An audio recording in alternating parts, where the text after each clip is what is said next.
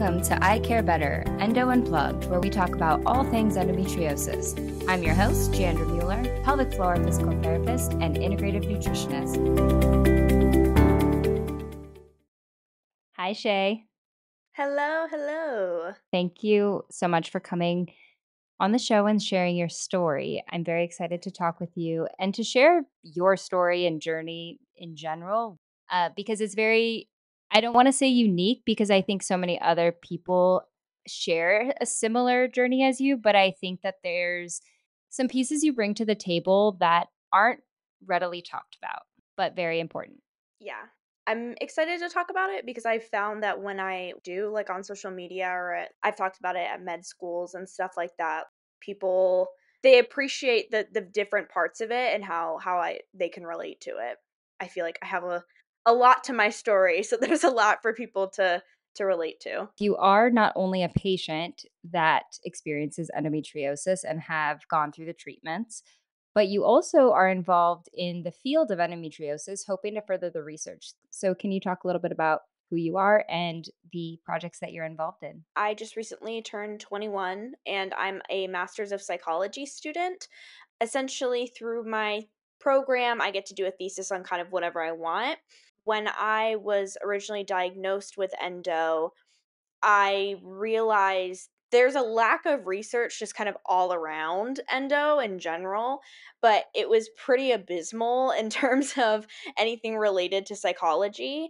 And the few studies that are out there aren't conducted in the United States. And so, yeah, they're kind of generalizable to people with endo, but there's going to be different cultural and, socioeconomic factors and that kind of thing. And so I'm currently researching the impact of a couple different like sociological, psychological factors on the experience of living with endo. So that can include like childhood trauma, cultural beliefs around like menstruation and motherhood, infertility, gender identity, sexual orientation, because all of those things can have a pretty big impact, but especially related to sexual and gender identity because it is kind of like seen as, even though it's a kind of a full body disease, it's seen as like a reproductive disease. And so when Hmm. you don't fall into the heteronormative cisgender, norm of what an endo patient is, that can definitely make treatment a little bit tricky, at least, both in like the actual medical treatments, but also how you were just treated as a person by people in the medical community. I'm currently still recruiting participants, and it's just a brief online survey. And pretty much you just have to be between 18 to 50 years old, surgically diagnosed with endo, and currently residing in the United States. And we're assigned female at birth. That's because we know that, people assigned male at birth can develop endo, but that's, a small, at least as far as we know right now, is a pretty small portion of who has endo. So yeah, that's what I'm focusing on right now. Outside of school, I work as a sexual assault emergency responder. I am neurodivergent, I'm non-binary, I'm in a queer relationship. I think that covers I me. have seen Shay for maybe a little over a year now. Of course, not every single week. We've spent some significant time together, and it started with endometriosis. Well, probably not really, but at least your first diagnosis was endometriosis. And then it Mhm. shifted into, or at least came about, that you were also dealing with neuroproliferative vestibulodynia, which we heard about last week with Dr. Goldstein and Dr. Paul Young and some of the research coming up. So we wanted to share this story to put that in context of what that looks like in real life and somebody's experience going through that, because there are so many similarities in these diagnoses. So do you want to start kind of from the beginning, Shay, and tell us where it all started? Yeah. So I usually trace it back to when I was 11. It was my first day of sixth grade, when I had my first period. And from like that first one, it was like really painful. My mom had really painful periods, and so she understood it, and she was definitely empathetic and compassionate about it.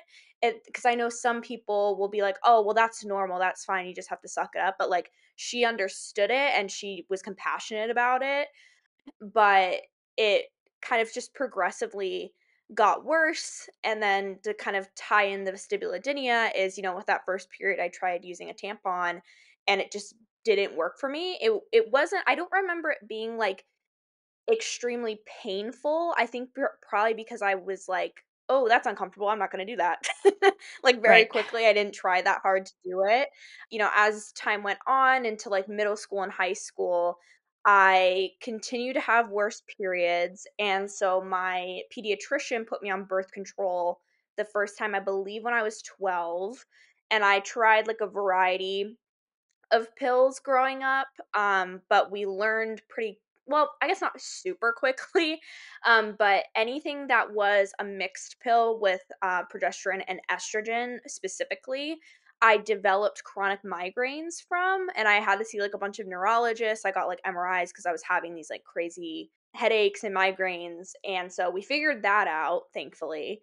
But then I eventually saw a pediatric gynecologist, and that was the first time that pelvic exams were attempted. Keyword attempted. Yeah, exactly. And it was just like unbelievably painful. And it, quickly became a very traumatic experience for me. And so that was when endo was brought up, but they didn't want to do the surgery to diagnose it yet because in their eyes, I was too young. I think I was like probably 14, 13, 14 at that point. So it's just like, we're just going to keep treating with birth control. And then there wasn't really any more thoughts about the, exam or tampon type pain until I was like 15, 16, because they knew that I couldn't do the exams. And so when I was 15, I had a hymenectomy and had my first IUD placed. And that was done under anesthesia. So I do know that they for sure like knew that they wouldn't have been able to do that with me awake and conscious of like the pain that I was experiencing. But when I was 16, they kind of diagnosed me with lichen sclerosis. That I later learned that you're supposed to do like biopsies and other more like physical tests for that. But they really just, I had a family history of it, but anyone in my family who had it post menopause. So it didn't really make total sense, but they're like, it kind of looks like you have it. And I was experiencing what I thought was a lot of yeast infections from like itchiness and just general like pain. That was outside of when it was like aggravated in a sense, like from an exam or from a tampon being like trying to put a tampon in, something like that. So then I was on topical steroids for that, but that I was on that for like 3 years and nothing ever helped with that. But it was just kind of like, maybe I just have to be on these steroids forever. I don't know. Like they didn't really have like an answer for it. Did you get more irritated during that time after having these topical steroids for so long? Um, I would definitely take breaks. I don't like specifically recall it like getting worse, but I do know that I would take breaks from it. And so that could have been from, just it being like, because it was uncomfortable for me to apply. I think that was probably the most likely thing. Because, anything trying to do anything down there was just really uncomfortable. It wasn't necessarily painful because I kind of unintentionally really avoided the vestibule. I now realize, like, kind of subconsciously knew, okay, that is the no-no zone sort of thing, Mhm. but regardless, I still had a lot of itchiness and pain, so I think it probably did aggravate it, but I didn't necessarily connect the dots fully. Yeah. That makes sense. Before Yeah. you move on to the next part of your story, there's already so many questions I have. Mhm. When you first went in and just, they decided to send you to a pediatric gynecologist, that doesn't happen for so many people. I think sometimes we have to educate patients, even as adults, ask for a pediatric speculum. So I think that's a really interesting, unique piece of the puzzle. Most of the time, these people are being seen by their mom's gynecologist. Was there Mm. a difference in how that pediatric gynecologist spoke with you, handled your case compared to an adult gynecologist? So I was really lucky in terms of being referred to like a specialist because the pediatrician I saw from the time I was 2 weeks old. So I really Mhm. trusted her and I really respected her and I still like love her. And so that was like a she was kind of hands off with it. I know that a lot of pediatricians or like people who are their frontline doctor, like their family physician, are going to try things that they probably aren't the most qualified to do. But she Mhm. was pretty hands off and was like, "Hey, just go see a gynecologist." And I think that I from having seen a gynecologist as an adult, I've noticed that there was a lot more of an emphasis on like sex education as a teenager. Mm.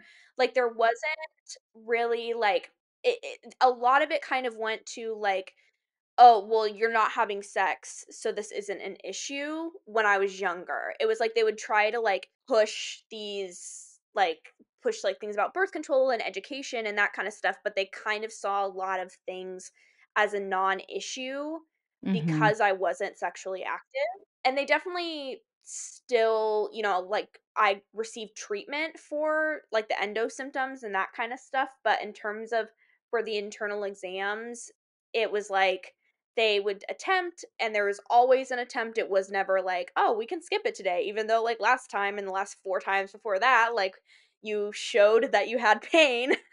Yeah. I think and there was also a lot more hesitation for different forms of treatment. Like when I saw my, Spring Robinson, my big endo specialist, she kind of jumped in immediately and was like, "We're going to get this taken care of. You're having excision next month. We're doing all these tests." Like she was really quick to like listen to the symptoms and do something about it. Whereas when I had a pediatrician, there was a lot of hesitancy about any form of surgery, about any kinds of treatment outside of just birth control. When I was 17, she did eventually say that I should do pelvic floor PT, but that didn't come up before that. At some point, you mentioned you were offered surgery or surgery was mentioned, though it wasn't really Mhm. pushed because of your age. Did they talk at all about what that surgery would look like, what they would do? So yeah, so that's something that I still hold a lot of resentment about. When it was first brought up, it was like it's a keyhole surgery and we'll look in there and see if, you have endo, and then if you do, we'll do an ablation. And they didn't really explain what that was.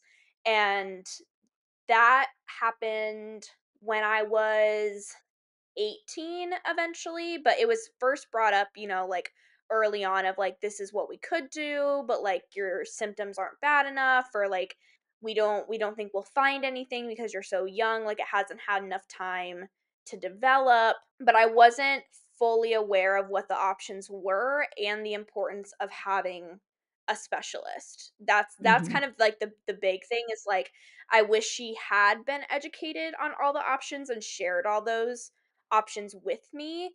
And I now know, having had that surgery and stuff, that she wasn't the qualified person to do it.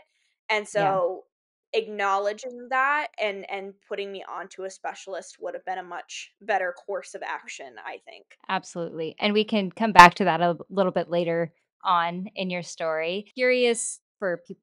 Well, thought it was helpful to have other people hear that because you don't always see what that looks like. And but then when you do, it looks very similar to that kind of situation. Mhm. So the traumatic pelvic exams kind of already started, and I'd be curious to know a little bit too. There were several attempts, like you said, there wasn't an option to sort of let's skip it this time because of last time. Did you start developing kind of a fear of going to the doctor, or how did you feel about those appointments? Were you excited for more or new information? Were you starting to feel discouraged?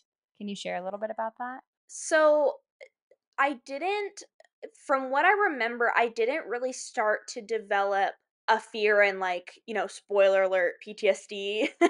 symptoms until actually my first appointment with Spring Robinson. Because I grew up being a very sick kid. I was in and out Mhm. of doctor's offices all the time for various different issues. Allergies, asthma.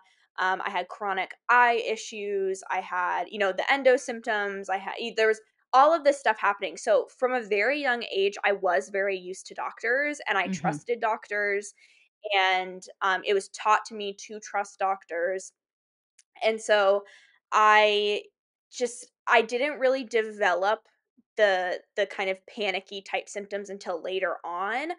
I Mhm. was still for a while when I was a teenager, as things progressively got worse with my endo symptoms, I recall being more excited than scared because I thought like, "Okay, we'll try something new or I'll learn Yeah. something new or I've had these new symptoms, so maybe this will explain something." Like, I kind of went into a lot of those appointments expecting more than I came out of, and I was disappointed probably a lot of the times that I walked out because there would still be these things, and sometimes they would have answers for things, but it didn't totally make sense. But again, I was a young person who grew up with doctors and trusting doctors. So I just kind of took them at their word for it and was like, "Okay, I guess this is what I should be doing or based off of these Yeah. things and A, B, and C sort of thing." Yeah. That makes sense. So 17, we're at 17 now, brought up surgery again, it sounds like. Yeah, so what had led to that was when I was in high school, it just progressively got worse. Kind of the big event that occurred in high school was the first time I fainted. I was in chemistry class and I was on my period and I was anemic from blood loss and I was in a lot of pain. And my, childhood best friend Tally, she was with me in that class, which is why I kind of know more about this. Isn't my recollection of anything, it's what I've been told what happened. But she picked me up and we had to walk up 2 flights of stairs to the nurse's office, and I was so, like, dissociated. I don't know if it was because I was in pain, if it was, just I just checked out. I don't really know what happened, but when we got up to the first flight of stairs, I just kept walking and walked, like, straight into a wall. Like, I was so Mm. out of it, and I would throw up. I missed a lot of school. I ended up doing like kind of a different program starting when I was 16 for school because like I just couldn't do the 8 hour 5 days a week consistently. That just didn't work for me, and for a variety of reasons, but mainly because of the amount of pain I was in, and it wasn't well controlled at school because like I couldn't bring meds to school. I was in Right. the nurse's office all the time. I had doctor's appointments that are during the school day, so I missed a lot of school for that. And so that was when the surgery was brought up again, but it was like, okay, well, I was gonna be going to college and Mhm. COVID had started, and it was, those kinds of surgeries just weren't really happening. And so it was brought up, but it was like, sorry, like, don't, we're not doing that right now. Because it was considered, an elective surgery, which I think a Yeah, lot of people elective. experienced during COVID. Yeah. Yep. And during COVID, my symptoms worsened again. I now know, from Spring Robinson that like she's explained to me that since COVID, people's endo has been like reoccurring faster and they're having surgery more frequently just from the stress of everything. And so I had the IUD, but I started having breakthrough bleeding Mhm. during COVID when I moved home from I only went to move to college for about 3 months until I moved home because it just wasn't worth it to be here, because it was Yeah. online school and all that jazz. So it was when I came home, and it was like right before my 19th birthday is when I did ultimately have the ablation. And how that came up was because I was having the breakthrough bleeding and they felt that my IUD wasn't working anymore. Which she said is I don't know if this is true to be honest, but can be relatively common in people with endo where the IUDs just don't seem to work as long as they're supposed to. Because I'd only had mine for like 3, 4 years at that point. So she was like, okay, well, we have to put you under anesthesia to change out your IUD. You're gonna be, you're 18 now. So, I would be comfortable doing a laparoscopy or an ablation while you're already under anesthesia to do the IUD. So it wasn't like oh, let's plan this completely separate procedure. It was like, okay, Right. well, we have to go in anyways, so might as well just do it while you're in there. And that makes sense. And I don't know with the IUD, especially in those with heavy periods, you can have that anyways. It doesn't stop you from ovulating. And so it's hit or miss. I had no period for 4 years. And then the last year on my first IUD, I've never had heavy periods. So I experienced that at the end of it. My second one, I had kind of spotting regularly from the beginning. It's been kind of all over the place, but I could definitely see in those with heavy bleeding, whether it's due to endo or adenomyosis or fibroids if they had an IUD, it could be normal because it's not stopping your cycle, but that's interesting that she kind of pinned it to endo or it's stopping working. So, and thankfully, my mom was relatively educated on endo too. We had people in my family, like cousins and that kind of stuff. Like, it wasn't, my mom thinks that she may have it, but she never, tested or had anything. It was mainly just because we had similar symptoms. The Hmm. main difference is that she didn't have pain and symptoms outside of her period, whereas I like Yeah. reached a point that it was constant. And yeah, so then we went in to change out the IUD, and this was in like mid 2021. During, they did the ablation, they changed out the IUD, and I woke up. I always like to tell this part because this is something that I always relate to when other people with endo share it, is waking up and being like, did you find anything? Like, that was like the first thought in my brain was like, tell me I'm not crazy, basically. And I Absolutely. guess I don't remember this, but I woke up, like, multiple times and would, like, forget that they had already told me, and, like, every time I would just start sobbing, crying, and I'd be like, "I wasn't crazy, like, I knew I wasn't crazy." Because it's difficult because, I am so thankful that my mom believed me growing Hmm. up, but, other family members didn't, teachers didn't, some doctors didn't. I had to face a lot of ableism, to be honest, in terms of people because they couldn't see it, they didn't believe it. Yeah. And there will be times when you still feel like I am crazy, like I'm in so much pain and no one else seems to like understand it or believe me. And so that was like a really kind of big moment for me. Yeah, so then at that point I was diagnosed with stage 1 endo. If I recall correctly, they only found it really like around the uterus area. I'm going to hypothesize that that may be the only places that they looked. Yeah. I um would say but so. yeah, like around like the uterus, the peritoneal like cavity Hmm. area, those are really the only places I remember them saying that they found anything. That recovery was, like, pretty okay for the most part. The only kind of complication that I had was, they used, like, glue to close my incisions instead of, like, stitches, and I had Yeah. a big reaction to those. Yeah, those are And, fun. yeah, that was another good old fainting moment for me. I trying to, like, I basically, like, had to peel off the glue myself, and that was very uncomfortable and also gross. So I just like completely, yeah, that was that, and that was funny because I think that was a day that like my dad kind of was like, "Oh, something's actually wrong with you." Because I remember like I like peeled it off, I started to faint, and my mom was in there, and then I was, like, throwing up everywhere, and he came in and Oh he my was like, God. "Oh, that's gross," and then, like, left.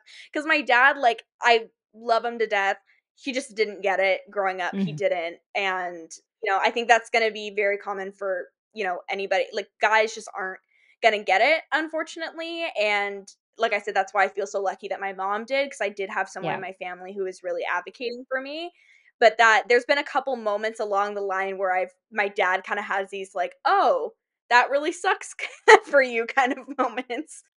Yeah, they really got to And see yeah, and it to that believe it. exactly, and so when I was fainting and covered in, like, vomit, which, by the way, sorry, gross, that was gross, but, like, I was, and he could see how irritated the incisions were, and, like, it was a very much, like, That's a good way to put it. He really had to like see it, and that was a pretty extreme Mhm. example of what it can look like. Yeah, that's quite the experience, and it something that I kind of found interesting, and you mentioned coming out of the anesthesia, but falling asleep and waking up and saying the same thing. It's like you gotta relive that validation several times over, which is kind of cool.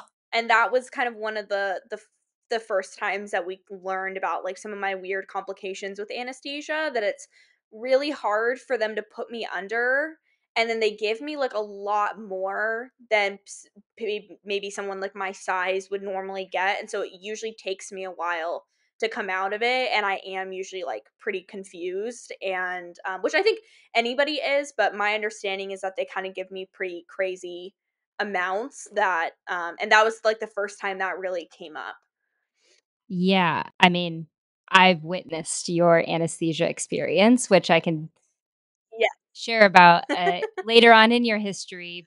Anyone listening that has experience with odd anesthesia would love to hear your story too, and putting in the comments.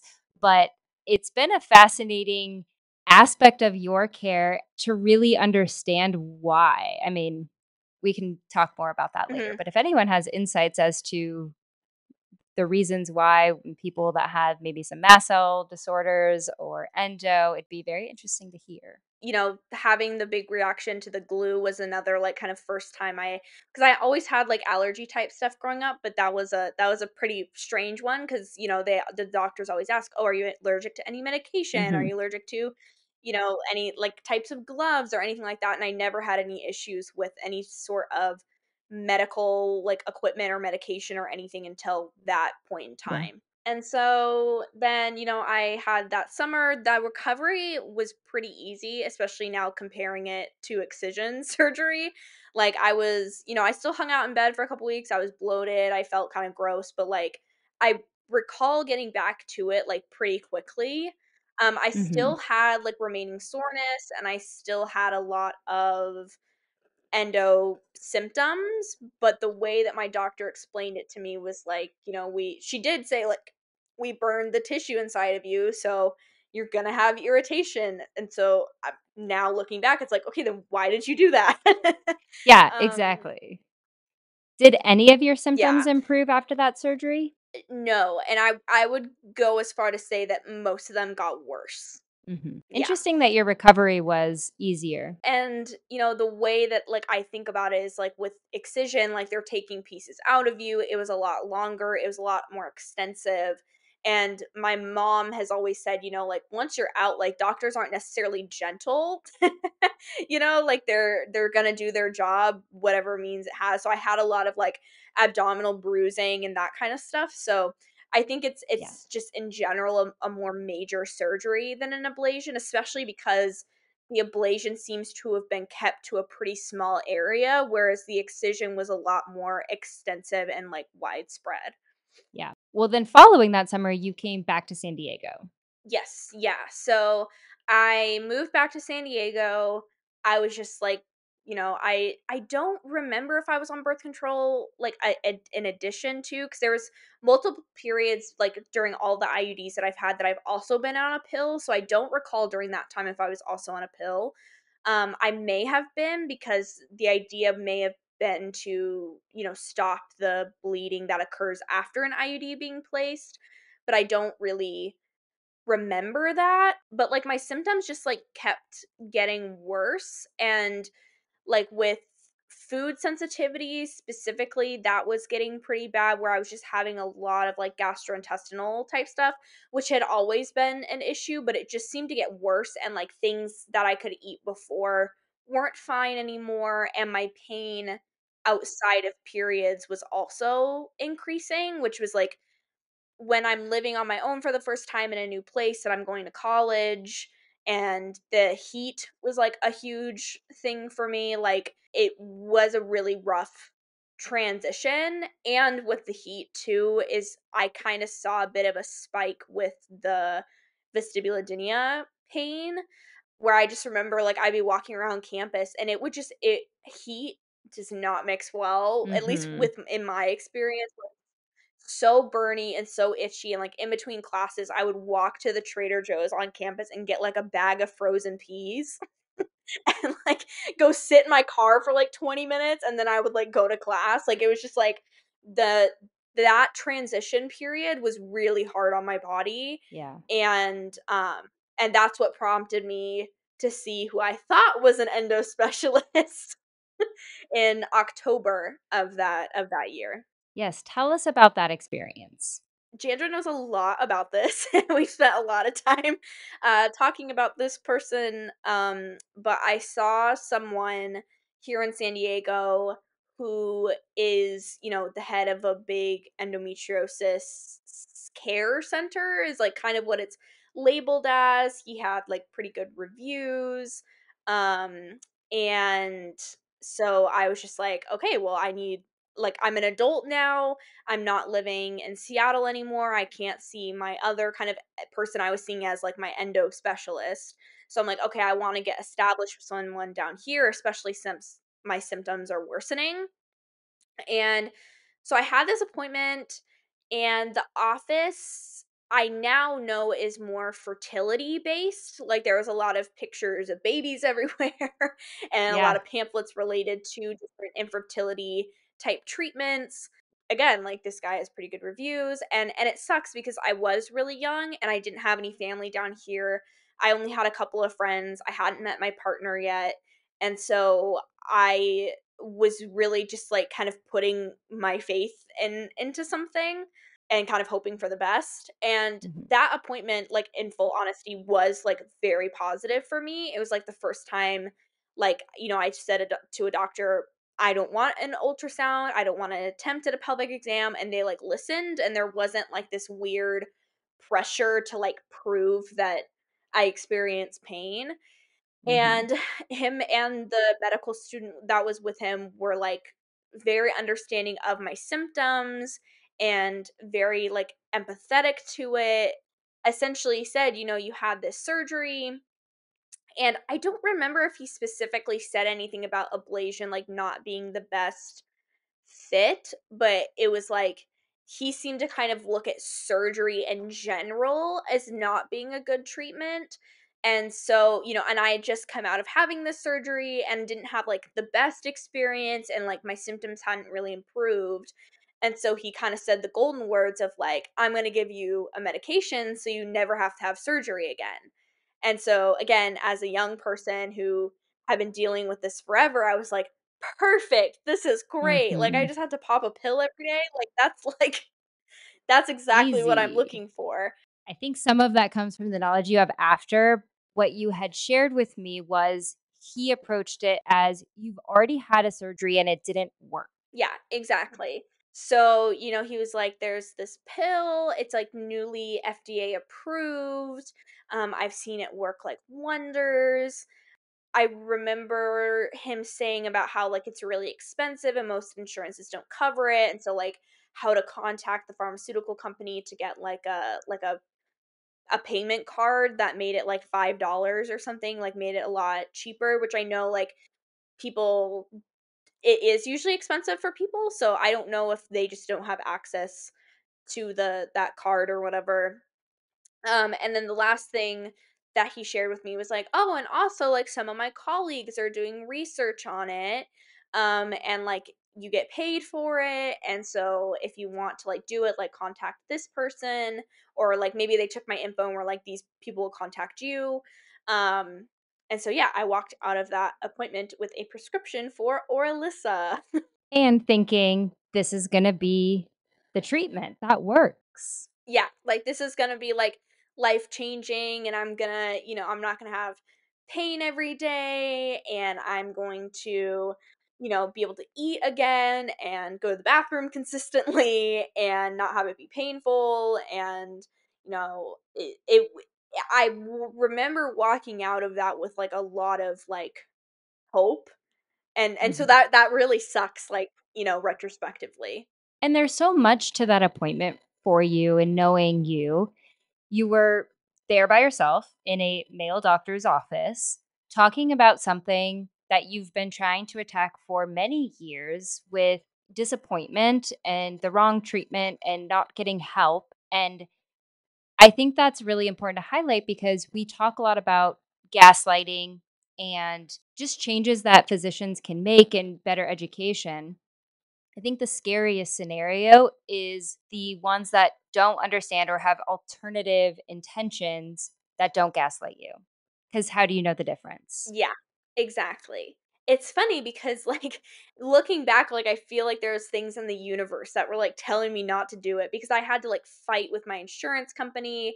I had to order it from a pharmacy in Oregon because, like, I, for whatever reason, like, couldn't access it in California. And it took, like, a good, like, at least 2 or 3 weeks for it to, like, finally land on my doorstep kinda thing, and again, it's like, looking back, it was like, "Oh, like, why didn't I take that as, like, a sign?" And yeah, so then I took the medication. I had one follow-up that I remember actually speaking to him. I think other times were just, like, messages over my chart, like, "Hey, how you doing?" sort of thing. Hmm. And that was in January. It was, like, my 3-month-ish mark of being on it, and the only side effects that I had noticed were hot flashes, and I remember that being really the only thing that he had mentioned to me because I'm a lot more careful about asking about side effects now, so I'm not sure if I did at the time, but he should have said it to me regardless of whether or not I asked, and if it Absolutely. was something, like, bigger than hot flashes, I would have remembered it. So the only thing that he had mentioned was like, "Oh, you might get, like, a little bit of hot flashes."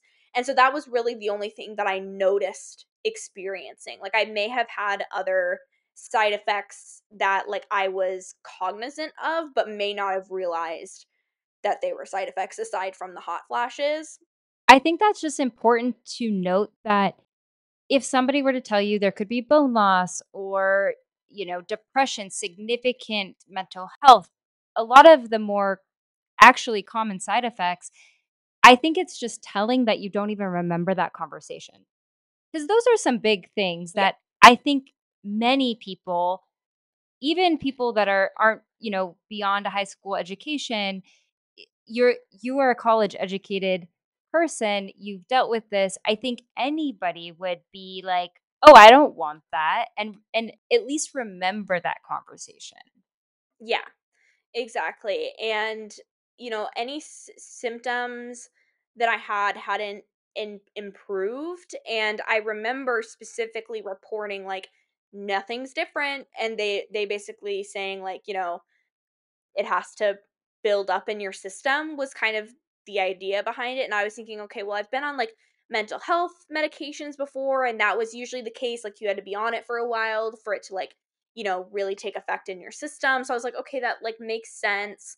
In the records of that meeting, having, like, reviewed it and stuff, they reported that I said that I experienced improvements. I know that I wouldn't have said that because I didn't. And they also didn't report any side effects that I had, and I did specifically say that I had hot flashes. Mhm. And Yeah. you continued to seek care after that. Thus, why would you report that you had improvement when you then continued on seeking help? Yeah, and so when I had moved here, I decided to go back to acupuncture, and so that's when I met Merritt, and I've been seeing Merritt, pretty consistently, I think, since that fall, and it was around, like, March or April that, I had been seeing her specifically because, like, she specializes in endo and reproductive health, and, she has her own experiences with it. And so remember asking her, I was like, "Hey, like, I've been seeing this doctor. I don't like it's not really helping. Like, do you have any recommendations for anything? Because, like, this was the only option that he's offering and it doesn't really seem to be helping." So, like, I was kind of going into it of like, "Oh, I want to get a second opinion." Because it Mhm. was like, at that point I had been on it for about 6 months and was just kind of like, at this point something should have happened and it wasn't. And so that's when she recommended Dr. Spring Robinson. And so you were on Orlissa for a total of So I was on it from October until May. So that would have Oh. been about like 7 months. Oh, interesting. For some reason, given what will come later, I was thinking it was 3 months because of what came later. Okay. Spring Robinson is like a really big specialist down here, and so it did take like a bit of time for me to get in with her, but if I remember correctly, I saw her at the beginning of May of 2022, so about like a little over a year ago or so.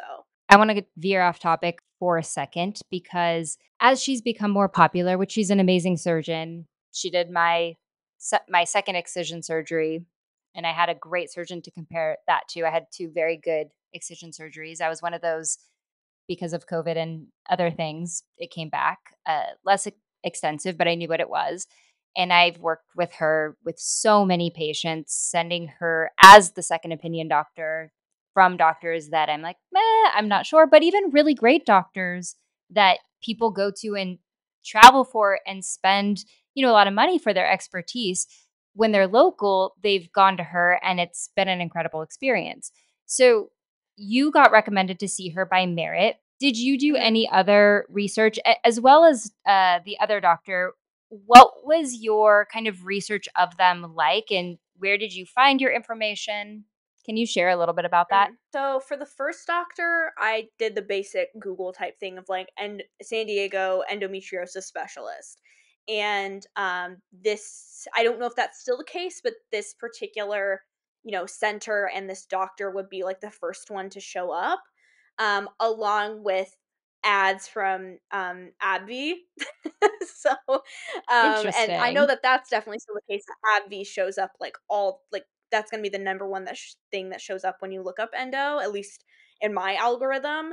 And I looked at, Google reviews, and there wasn't that many, but there was like, it was all like positive.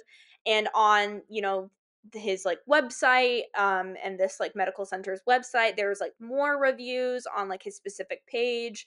Again, everything was pretty straightforward. This person is like, the head of this endometriosis department. So if there's someone that it like looks good to see, I'm like, okay, this is the person. I was never really a Nancy Snook person, just because I heard many mixed things about the doctors that were from there, and knowing that they're not really vetted by anybody aside from personal experience. That was not something I used. I know that that's definitely something that a lot of people do use, but I just kind of did Google. And Yeah. then when I was referring to Spring Robinson, again, kind of looking at reviews, pretty positive. She shares her practice with another doctor, and so there's also reviews about him. And but their website had more information about surgery. That's the thing Mm, that I remember is like it talked about, the Da Vinci like, robot type thing, and definitely just had like more information about that specifically, where there wasn't as much information about treatments offered on the other doctor's website. that makes sense. Not having gone down the rabbit hole that many others have on Nancy's Nook, which is an incredible education site. I guess that makes sense for your story because you weren't kind of dedicated to that site as like the resource. The questioning of her expertise because she's not on Nancy's Nook wasn't really a big issue for you. Yeah, I mean, I would say that because she was recommended to me by a physician that or like a person Yeah. that I really respect who also had personal experience as a patient, because there's one thing for a doctor to recommend another doctor just because like they've met them before or they've collaborated like that, that Yeah. can say something, but I think it's different when it's someone who has expertise in the area and is a patient and has seen it from both sides. That Yeah.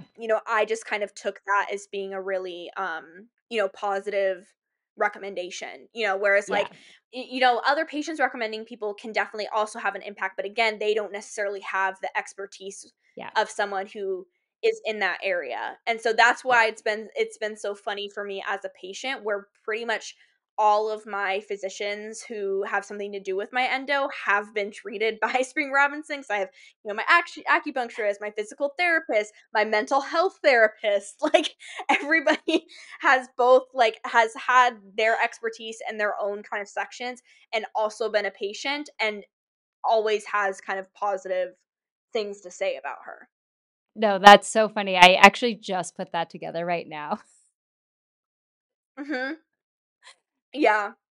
Yeah, and it's been a great thing for me too because like everybody's collaborated Yeah. and everybody talks to each other and about my case and we'll kind of work together instead of it just kind of being an individual doctor to doctor or physician to physician like kind of figuring things out independently and throwing everything at me. It's been a pretty collaborative effort which has been really helpful. And also having just people who really understand what's happening to you and like your experiences makes like a world of a difference when you have when you have something like this.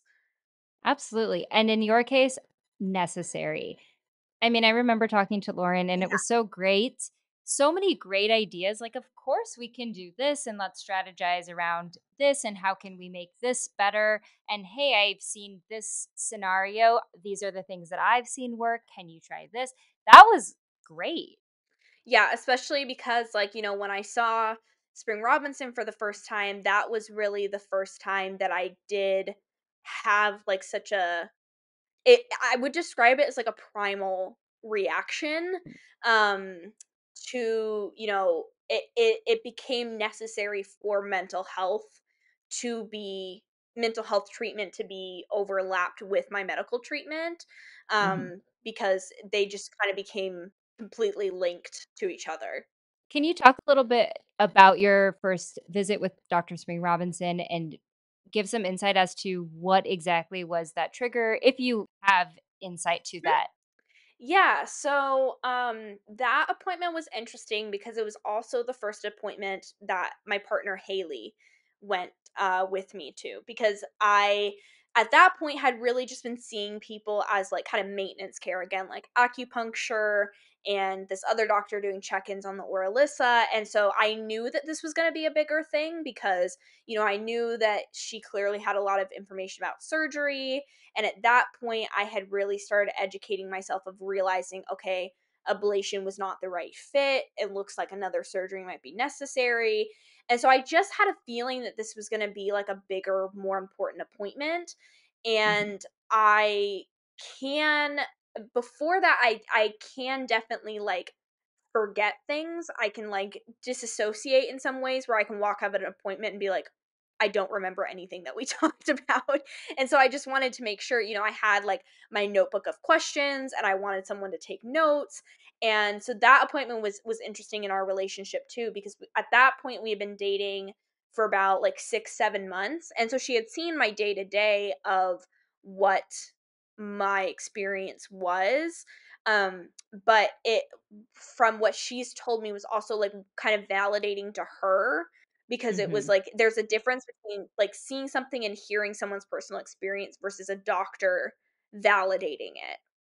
So I just remember like on the drive there, I just started to feel weird. And I had panic attacks my whole life, but not specifically related to medical things, which is why I was so confused because normally in those environments I feel pretty comfortable. I don't totally know what caused it aside from I think it may have been that I did make like the mental kind of like check of like I'm going to commit to attempt a pelvic exam, so I think Mm, that could have definitely played a role in it.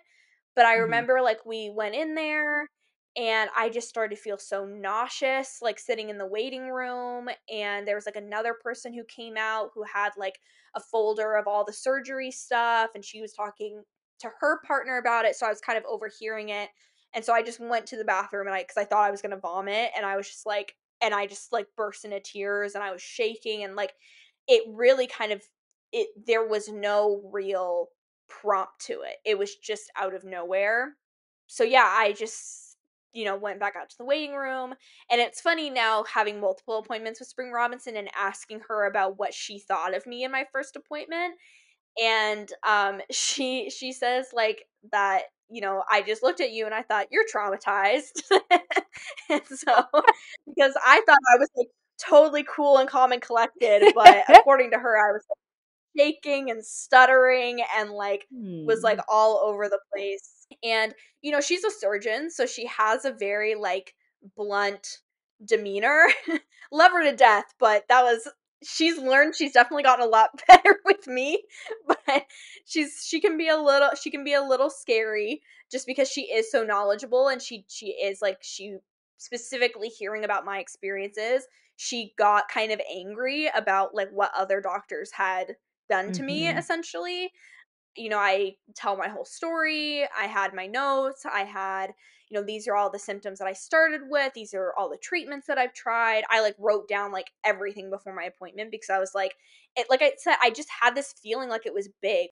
I know some people will go into it like who truly are like, this is going to be life changing, and like they just like know it, but I just had like a feeling. And so I just wanted to go in as prepared as possible because I also knew that, some doctors won't believe me, or some doctors, won't understand the extent of things. And that was also part of the reason that I brought my partner with me, because I've Mhm. noticed that doctors take me seriously, or more seriously, when there is someone there to validate me. I know it's different for, heteronormative couples where there is a certain level of like misogyny involved, where they feel it's because their male partner is there. But I think for me it was like, it was just that someone else was there kind of corroborating my story. I love that you And said that. Think that as well. And I think that there is some truth to that, but it is so interesting that, female partner comes in, and even just noting how you felt. It'd be curious about other practitioners because that also could just be Spring Robinson. But I'd be curious, is there a difference of just like that validation external person there, whether that is male or female? yeah, and also having, that was her first appointment with me. Since then Haley has become more aware of what those appointments can look like, and she picks up on things and she remembers things. And like, that was actually something that my mom like first really noticed about her, of like, oh, I like this person for my child, sort of thing, was like that Haley remembers everything from appointments, where I would, say to my mom like, these are just what I'm going to try now, and the doctor was nice. Like, Haley had like notes, she was recording during appointments, like, and she remembered everything and could like reiterate everything back to my mom. And also because, we started to learn about my behavior during appointments from, different diagnoses I got later, having another person there to advocate for me when I might come across as, you know, very like disassociated, I would say is the word, like not totally present, and like not totally aware of what's happening, like having someone else there to not only explain my behavior, but also play the role as like explaining why we're there and kind of like running the appointment, has helped me a lot in terms of actually like getting somewhere with appointments. Yeah, she's a great advocate for you. I love Haley. Shout out to you, Haley. I know you're not here today, but shout out to you. Yeah. Yeah, love her to death. We've now been together for like almost 2 years, so it's been a long, and she's been there like through like all of my major surgeries and everything. So with that appointment, that was really the first time that Haley witnessed it, and that's been a kind of was a turning point for her too, because that was also the first time that she witnessed my attempt at a pelvic exam. In our, relationship, that was just nothing we ever attempted, because I kind of day one was like, not happening, sorry. And she was like very cool about it. Like, I've had other dating relationships where people weren't, and that's where it ended, and that's fine. But like, she was very cool with it. So there was never any attempt. So she didn't really see Mhm. what that looked like. She was just taking me at my word for it, which is great. But again, it was like a kind of validating experience for her. Spring Robinson, first off, was like, get off of Orlissa immediately. And she got really kind of fiery and passionate about that, about how I should never have been, prescribed it at my age. She hates using that drug, and I do think she only will maybe in certain cases use Lupron because there is some evidence, Mhm. and I've seen it work a number of times. She hates doing it, and it's sort of a last resort when it comes to wanting pregnancy. So I want to highlight that this is not something she encourages as treatment for endo. We'll never consider it for that. But in certain extreme circumstances, I think it's 1 month in a very particular way in line with surgery and a number of other factors. So Just want to clarify that. Yeah. Yeah, and like I want to emphasize, like I have never seen a doctor get more passionate about something, and like all of the doctors that I have seen, and she truly kind of illustrated her own anger about my experience, and she was really pissed that a Hmm. doctor put me on it. She had understanding of who this person was. This is something he does frequently, and so she was really not happy about it. Yeah. Get off of this medication. She explained, this can put you into menopause, so there's other things we have to check and look for. And she also explained ablation was not a good option. That's just not the golden standard. And at that point, I had done quite a bit of research on my own in preparation for that appointment of Hmm. realizing, okay, excision is the right next step. But she, did her doctor job of educating the patient about why that was a bad treatment and why excision is a good treatment. And then wanted to attempt a pelvic exam, and I had already kind of decided with myself, I'm like, okay, this is a new doctor, maybe it's going to be different. I would describe it as a level of delusion, to be honest, where I was just like, I'm going to try it. I had this feeling of like, I want to prove to this doctor that like I'm a good patient, that I'm like will Yeah. try things and I will listen and that kind of thing. And so I got, into the stirrups and all that jazz. And Haley was next to me. And she said that she was just gonna like attempt like a digital exam, like nothing with like a Yeah. speculum or anything. I just like remember it's kind of hard to describe, but I always like to kind of paint a picture for people. I say that it feels like a hot knife because there's like this like cutting searing type feeling, and there's also this like crazy like burning fiery type feeling.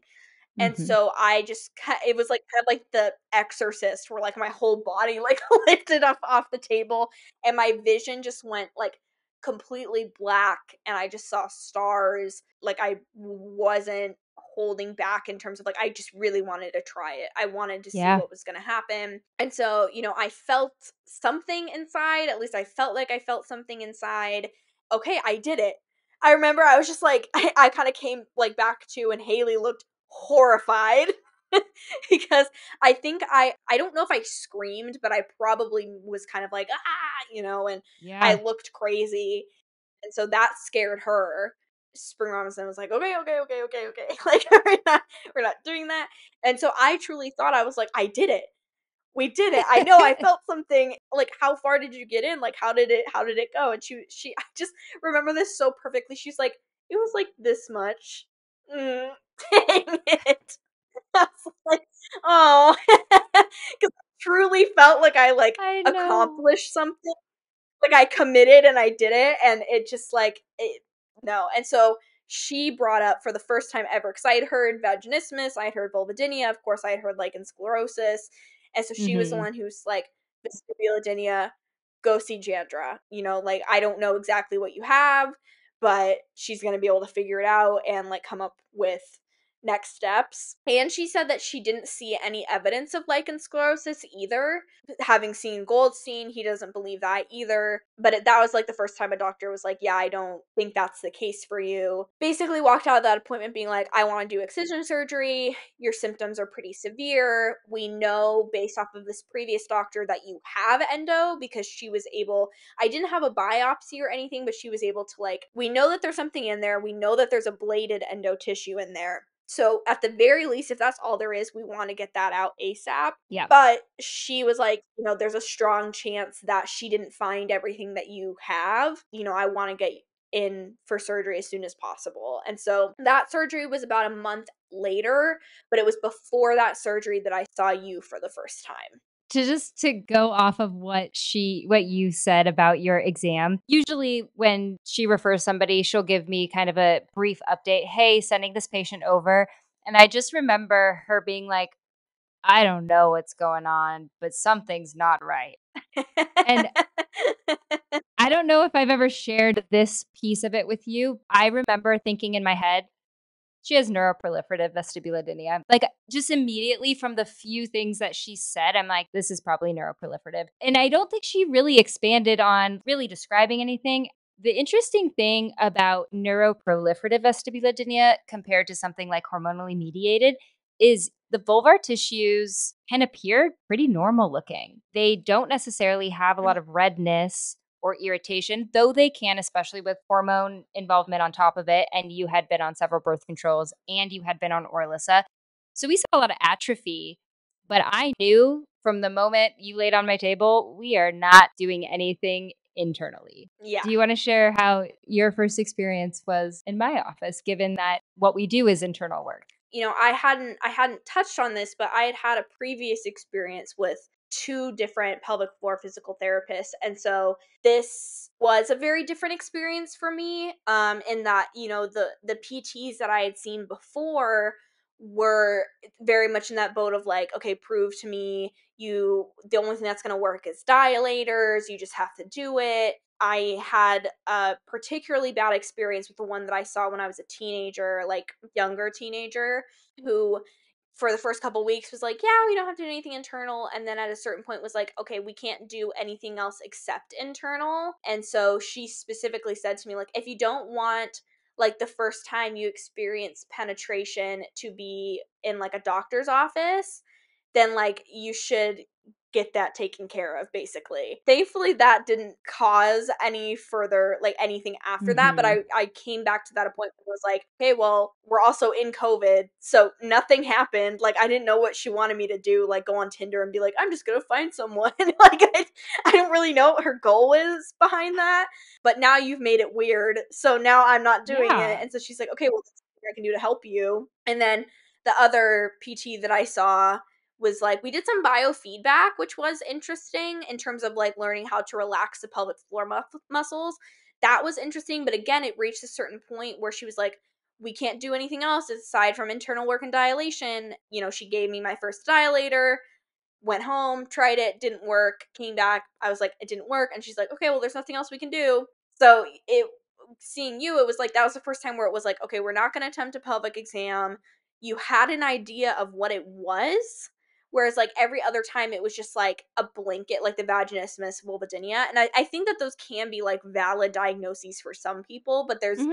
that fails to find the root problem. And so you just seem to like know what you were talking about and like actually have like, I'm going to refer you to Goldstein, and this is, what it can mean. And like in the meantime, we can't really do anything until you have this surgery, but like in terms of that Yeah. issue, but we can do stuff with the endo. And Yeah. so every other pelvic PT, even though I had really gone to them for endo, was very focused on the vaginal type issues, whereas like that wasn't really the case with you. Yeah, there's so much more to it. External work, connective tissue restrictions, which you often find in people with endo in and around areas that have been irritated, let alone posture changes. If you're 12 years old, 13 years old, you're having pain every month. What's the natural position? Fetal position. So there's several things you can do. Whether or not it helps somebody, you got to go through a few sessions. Some people it helps a lot. Some people it really doesn't until after the surgery. But there are so many things you can attempt to do, at least externally, or attempt to relax pelvic floor muscles. I think about it as musculoskeletal issues can be a primary source of pain. In endo, that can be true too, but they can also be a secondary source of pain. So if you haven't found the root that's causing the pain, you're going to have the secondary effects, which are pain and tightness in the muscles, the connective tissue surrounding. So you can attempt, but there's a pretty short line where if you're not seeing improvement, it's not that I can't help you, but I can't help you right now. Yeah, and so there was like kind of clear next steps, and you had like ideas on like what to do leading up to surgery. And you also, I remember, kind of gave Haley some ideas, things that she could do to help with my movement during like recovery from surgery. For like the first time seeing like a physical therapist, okay, we have ideas that like are actually helping. There was a lot more flexibility in terms of like everyone else had been very rigid about they do the same thing for every person who has these issues. If that doesn't work for you, like, sorry, nothing else we can do. But you had a lot more flexibility on what our options were, both before the endo surgery and after, and then also before and after anything to do with the vestibulodynia. Well, I'm glad. And also to note, which you haven't mentioned this probably is where I had more ideas as well, is you were having a lot of gait disturbances or walking issues.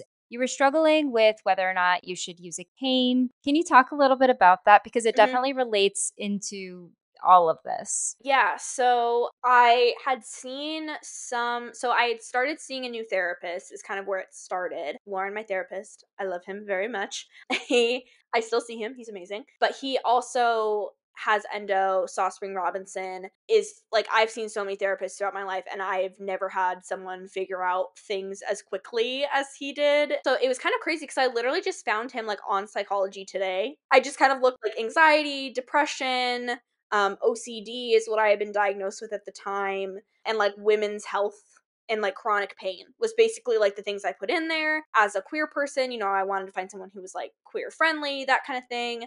So I had started seeing Lauren, and he recommended the Bloom and Uterus group. And Mhm. so it was there that I saw some people talking about using mobility aids just like in different scenarios. And so that's when it kind of first came up for me because I had a lot of restriction on what I could and couldn't do physically. So a really good example of it is actually Haley and I's first date. She remembers this. People are ableist, people don't want to be with disabled people, and that's really unfortunate. If they don't want to be, they shouldn't be because they're not going to be a good partner, you know? Mhm. On our first date, I was walking off and I was having a flare up, and I kind of will walk like a pregnant person. I think that's kind Mm. of the way that people can visualize it. It's just like a weird kind of gait where you're holding your stomach and you walk kind of slow and you have to take breaks. I was like very like embarrassed about it and like apologetic about it, but she was so like chill and open about it. That was back in like November, like before all this stuff that we've been Mhm. talking about. And it progressively gotten worse where like I just couldn't get through a lot of my daily activities in terms of like walking around on campus was like impossible. Walking around the grocery store, I was having so much pain, but at the time I couldn't really pinpoint it. I just figured it was endo related and I was having a flare up. I didn't really think about any additional issues. And so Mhm. in that Facebook group, I had seen people talking about using canes in certain situations, using wheelchairs, using walkers. When you're thinking about it, it feels like you'd be taking a step back almost. Mhm. And so there is always like, is it okay for me to do this? Am I disabled enough to use something like this? And that's what a lot of the conversations were about. And a lot of the comments were like, oh yeah, I've been using one for years when I do these particular activities. When I brought it up to my parents, they similarly were just like, but you're not that sick. You're not that disabled. Like people see it as like something has to be really wrong for you to use something like that. And so I had brought it up to you because I'm like, okay, if a doctor it gives me the go ahead, that makes it okay. Like Haley's always been supportive. I don't really remember her having like an opinion about it. It was mainly like, yeah, if you want to use it, use it. Like compared to like other people in my life who were pretty weird about it, thinking about it retrospectively. So that's why I kind of brought it up with you was like, okay, well, if a Yeah. doctor, especially like a physical therapist who's supposed to be working on this stuff or treating this stuff with me, like thinks that this would be a good option, then it's like if anyone questions me about it, I have justification, I guess. Which is so sad that you even needed that justification, but very understandable. I want to make that clear. But I do remember Haley kind of being Haley's so funny in your appointments. Her being like, "See, I told you." Yeah, she's definitely always been like the person to encourage me to accommodate myself essentially.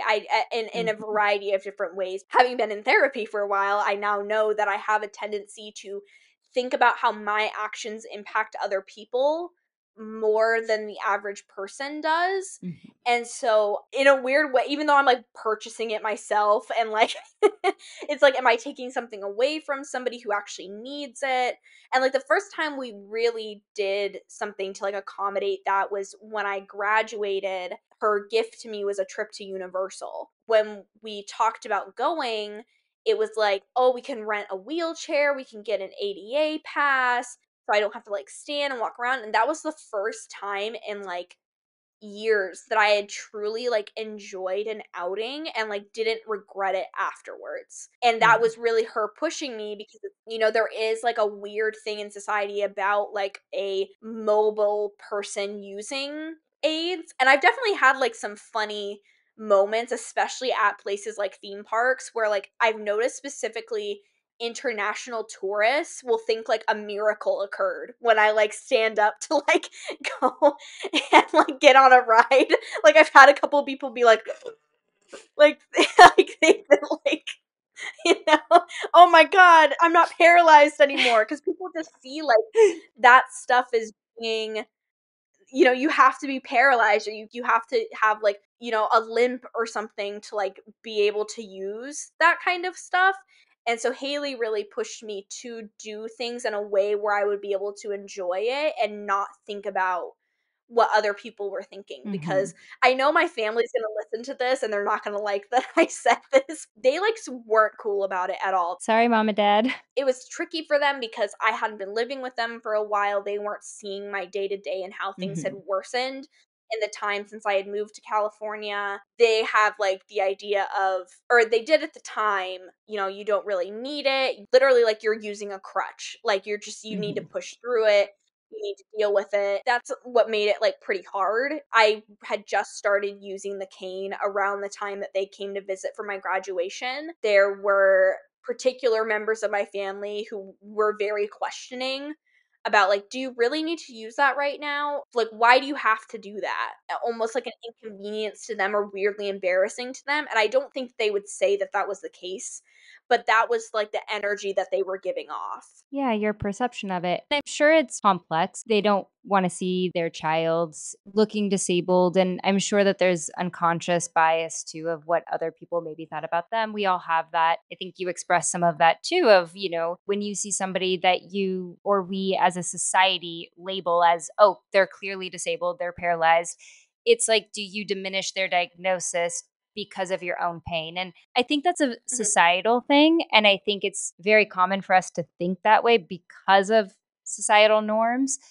But I think it's unfortunate when you talk to different people, probably their understanding would be like, of course, like they wouldn't say that to themselves, or they would be offended if somebody said that to them. But it is a society thing. And it, in some ways, not just a disability, but an ageism issue as well. Yeah, definitely. I think that especially in the beginning, because it was around the time of my excision surgery, I also got a ADA parking pass, and I had a lot, especially old people, were like not cool with it. Wouldn't be cool with it, and like until they saw the cane. We even had a situation at a grocery store, which we probably told you about. It was Haley and I, and we went to a grocery store. It was like kind of late at night, and we were coming back from a show, like a comedy show. It had been a long day. I was tired, and so I just wanted to use those like motorized carts in Hmm. grocery stores. Grocery stores are big. They're overwhelming. Like I don't want to be like walking around, and also when you are using a cane, you have one other hand to carry things. That's like Yep. something people don't like ever think about. It's helped me a lot like at concerts where they take your top of your water bottle. I'm like, dude, I'm not gonna have any hands. Can you please just like give me the cap so I can put it in my bag? People don't think about that sort of thing. And so, yeah, I was using the motorized cart, and in front of everybody, one of the employees was like screaming at me, like specifically said, like, are you even disabled? And I was pretty out, like, it was late, and I have a medical marijuana card. I had partaken that night. I was, I was kind of out of it, but Haley wasn't, and she got so angry. And she like wrote an email to the manager and like called corporate, because like it was very much, they probably saw us as like kids who were just like messing Yeah. around and using things that they're not supposed to be using. The ageism thing is definitely Hmm. a big thing. People don't want to think of young people as being disabled, and if they are disabled, they want to think of them as someone with, who was in an accident, who has cancer, like just something that they see, Yeah. and that's just not the case for me. I hate people sometimes. Just be nice people. Yeah, and things have definitely gotten better over time, or maybe it's just because I care less. I'm not really sure. Like especially when you start using stuff like that, there you feel very self-conscious. That you are still questioning to yourself, do I actually need this? Am I using something that I'm not supposed to be doing? It's like once you feel comfortable or you see the benefits of it, it's a lot easier for you to explain to others who question you. I probably have just cared less. Probably. Let's talk about your surgery and some of the Mhm. issues that came from that. Yeah, so I had the excision surgery. It was, I'm gonna be totally frank, a very traumatizing experience for me.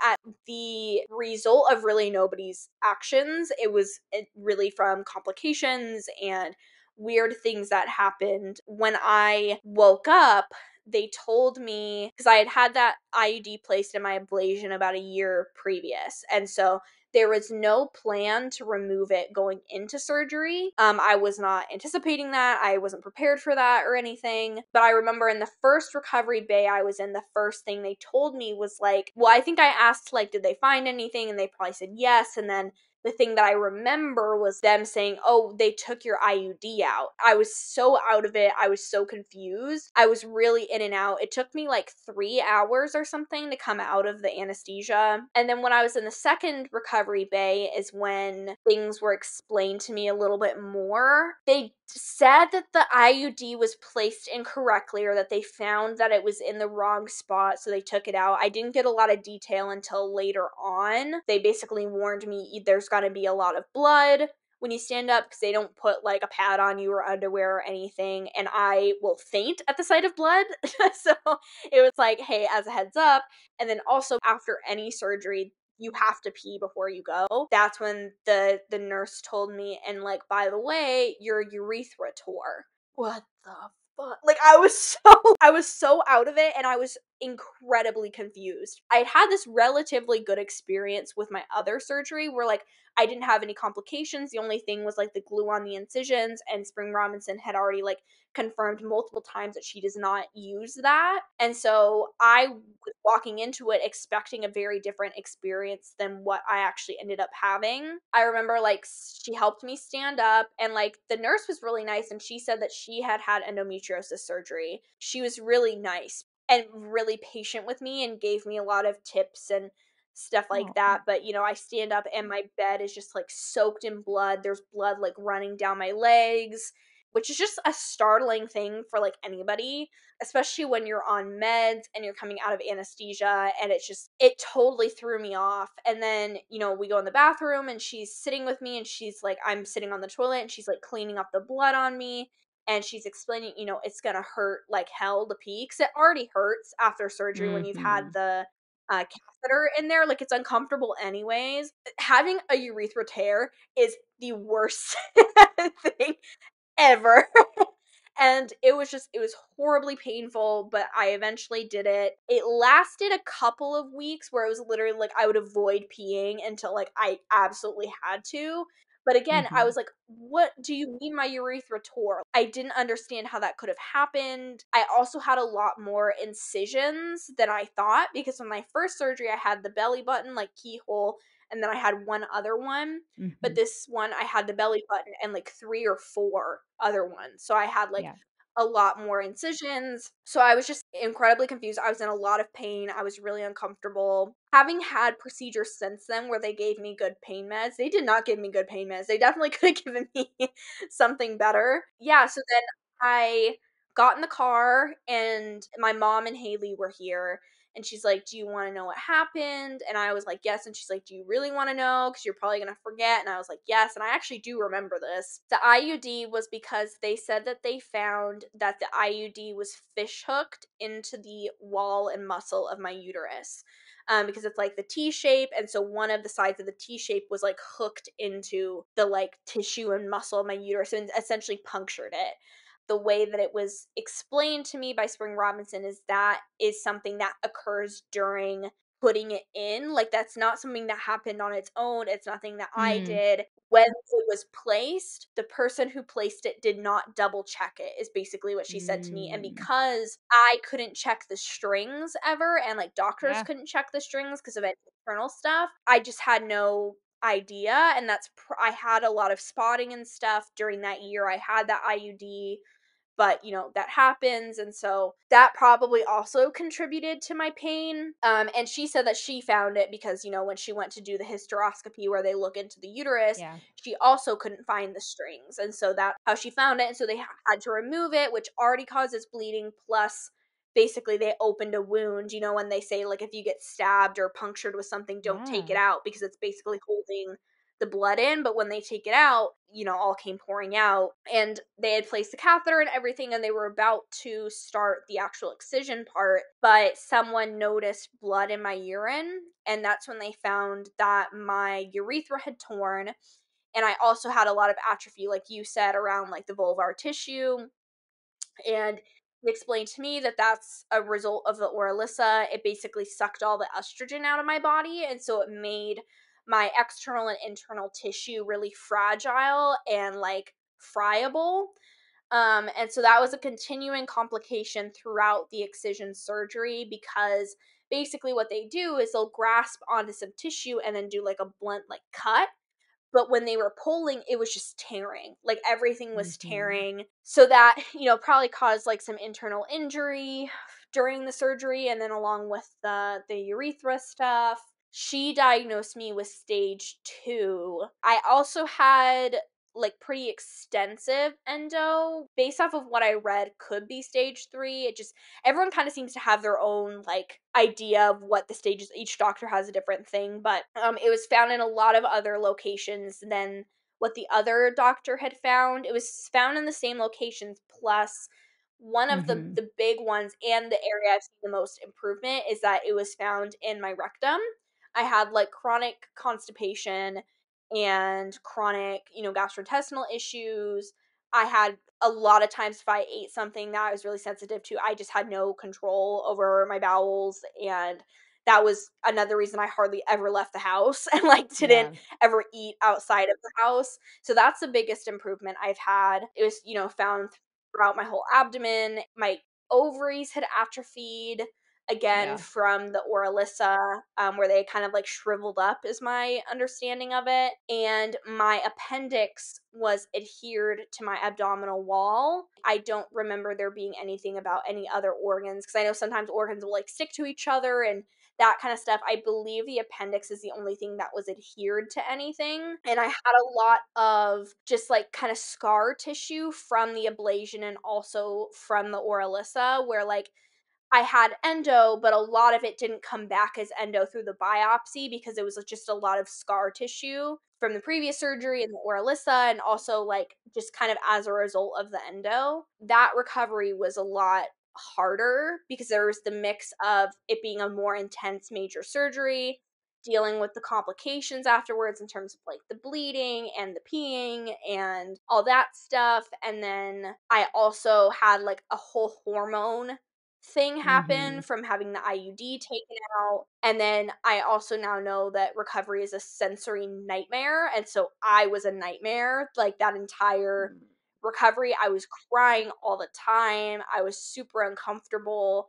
I had like no upper body strength in terms of like I couldn't like pull myself up. And so that was the first time I used a walker after a surgery. That's like one of my number one tips for people, because that's something people don't think about in terms of like a surgery recovery is, oh my god, get a walker, because it helps you like get in and out of bed, on and off the couch, off the toilet, and it just like made, because you are just like hunchback, like whole your stomach's so bloated, everything like hurts.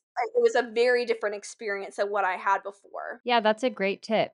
And I think it's encouraging too that you don't have to feel that you're not fully handicapped to use some of these tools to help you make Mhm. something easier. And especially through recovery, just do what you can to make yourself feel better. There's gonna be things that people will tell you to do that just like aren't helpful. It's difficult, but if you have kind of the ability to really listen to your body and what your needs are, just do what you have to do. You just went through something pretty major, and your body took a lot of trauma. So whatever you can do to make your life easier, just do it.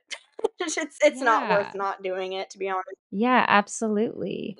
That recovery honestly took a long time, especially in comparison to my other surgery, it took me a lot longer to kind of get back to my life, go through my daily activities on like a more normal basis. It was a pretty life-changing things in terms of a lot of my symptoms. You know, through Spring Robinson again, I was led to you and then to Goldstein, and so that will kind of lead into my stuff with Goldstein, the other stuff you figured out with the MCAS and stuff that my therapist figured out.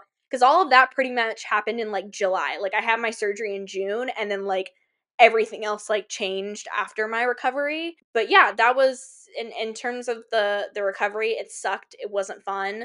But talking to other people who have had the surgery, who have tips on products to use, like there's so many things that people will think of, again, like the walker that you just won't, and like how much time you'll have to watch TV, to read, have your lists ready, have, everything, Yeah. any source of entertainment that you can, and any comfort items too. Like I was saying, of just do whatever you need to do because it's hard on anybody, but especially if you've been dealing with this stuff for so long or you have other mental health things, it's a difficult experience, but it ultimately is really rewarding, and it's important to remember that because I definitely lost focus of the end goal a couple of times. Thank you so much for sharing that. We have so much more to talk about. So much more came after the surgery. Yeah. On part 2 of Shay's story, I really want to dive into unveiling your feelings around having been on Orilissa given the findings of this surgery, which I do think made this recovery different in a number of ways than the first surgery with the ablation because that was pre-Orilissa. Mhm. Who knows? We don't have a comparison, but I suspect that some of the recovery that was difficult was because of the complications that happened, but also just changes that were made in your body due to having been on Orilissa and not having been off of it for that long going into this first excision surgery. So, on part 2, I want to dive into that with you, your experience with Dr. Goldstein and unveiling neuroproliferative vestibulodynia. That was the diagnosis, and further discuss your recovery, things that you've learned, and advice you have for others, some of the research that you will be doing. So, more soon on Shay's story. Any last words? If you have, what you think is endo or honestly any health issue, oh my God, get a second opinion.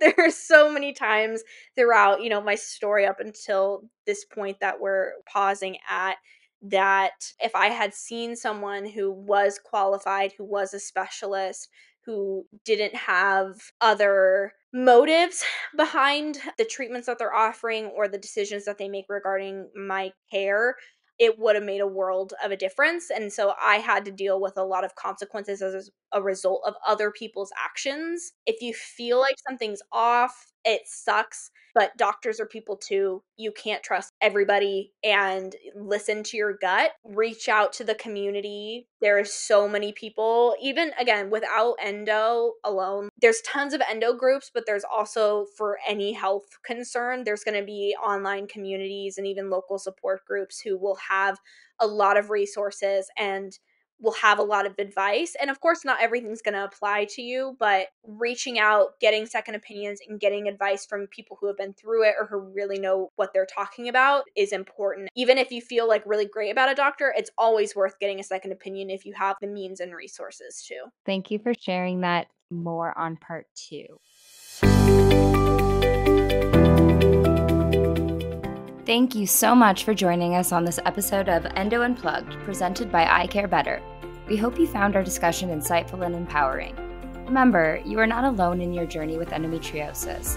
Together, we can raise awareness, support one another, and drive positive change in the understanding and management of this condition. Tune in weekly to I Care Better Endo Unplugged for more inspiring conversations, expert insights, and practical tips to help you navigate life with endometriosis. If you have any questions, suggestions, or personal stories you'd like to share, we'd love to hear from you. Connect with us on our website, icarebetter.com, or social media platforms at icarebetter, and let's continue this conversation. Don't forget to subscribe and leave us a review on your favorite podcast platform. Together, we can make a difference for those living with endometriosis.